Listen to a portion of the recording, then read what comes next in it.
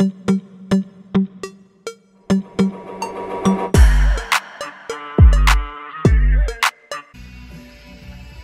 well, it's always a fun day to get parts in.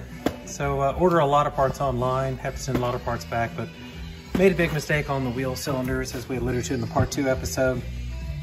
I got 2 of them to seal back up, guys. I couldn't get all of them, but so we're just going to go ahead and replace with all new wheel cylinders. We'll keep these with the car, just like all the other original parts that we're cleaning, taking off, evaluating whether we can use yes or no, up or down. Got the flywheel resurfaced. It's ready to go. So got our new wheel cylinders. Hopefully we'll finish up brakes today. And yeah, using that wire wheel, it's all good. Going with the Ray Bestis here. You can tell the difference between a front and a rear. These are obviously the rears. Here's the new rear. That's what our front looks like as far as size and the work that has to be done, proportioning. But yeah, I like the way they look, all sealed up and ready to install. So really like the Ray Bestis parts. Packaging is real good, quality looks unbelievable. Even comes with a new little crush washer for your brake line fitting. It's gonna go in there. I know I'm gonna catch a lot of heat for painting those yellow, but I was all out of factory baby blue. So just want people to know that I was in here, and let's get installed. So here's the problem with the bleeders. They're not 3/8, they're not 5/16, they're not anything American. The only thing that really got on it, was a was that 9mm? What's metric? Come on, Ray Bestis, what's going on? Okay, finally going to install the new pickup tube. Filter sock on the other one was absolutely atrocious. This looks like pretty good quality actually. Sending unit, she sounds good. Going to use the old gasket. The old gasket look at that. Great usable gasket right there. Shouldn't take but a few minutes to reinstall that, and then we're going to start pulling the exhaust off. Brand new gas tank going in the 61 today, and we're going to start pulling off the factory exhaust.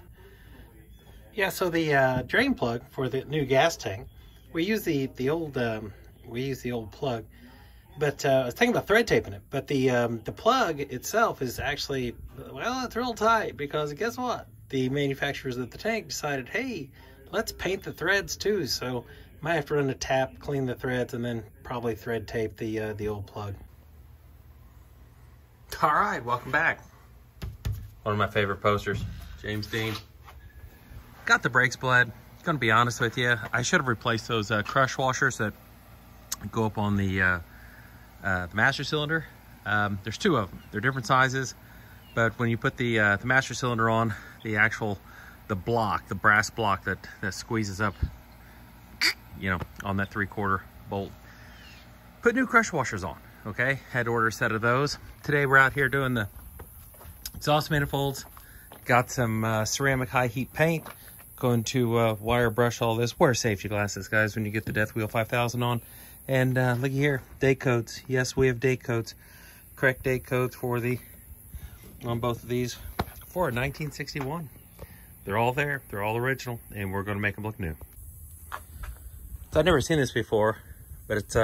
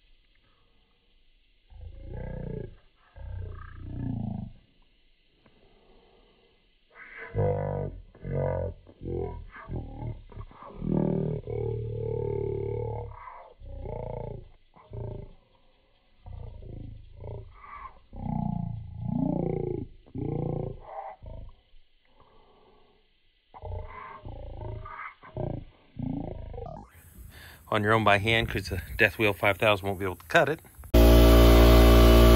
That's really interesting that they just let that go. Someone just said, "That's fine, send it."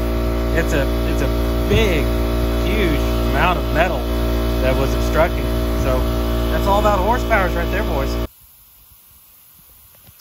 Yes, we just had to port that out, and it was just a real bad casting. I'm surprised somebody let that go. So whoever was working on the, let's see, it would have been March 61, either on the, let's see, it'd probably been the 10th, the 20th, 30th. I think that's third shift right there. And was supposed to be quality control in the manifolds. You know, we took care of it, boys. It's okay.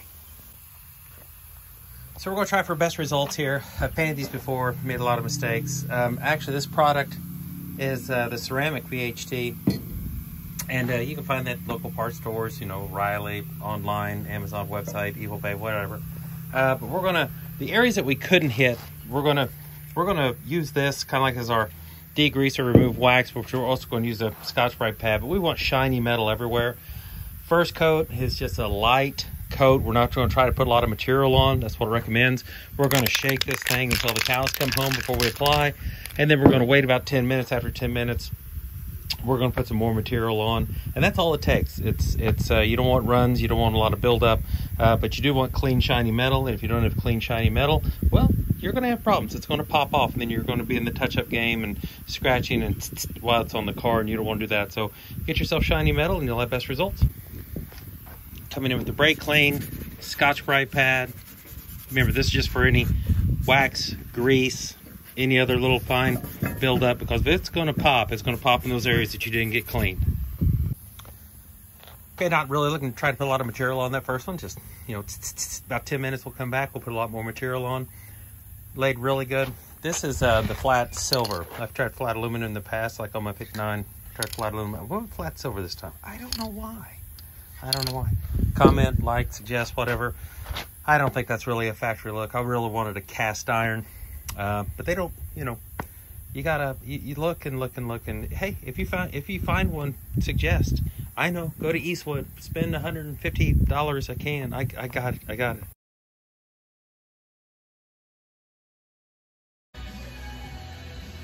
Been a long day. Just little things, you know, pulled the motor out of that 59 probably 4 or 5 times. You think you got this thing down to a science. You don't. It's, I don't know, it just might be my age. It took twice the time. I just don't know. I don't know. I'm getting old, I guess. But anyway, she's free. Need to move some cars, obviously. Bring her on up and out. And yeah, it's been a long day.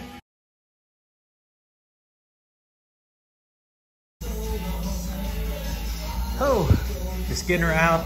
Got the transmission unbolted. Gonna try the little Eastwood car on the motor. I hope she's pretty rickety, boys. I don't know if she's gonna hold it or not.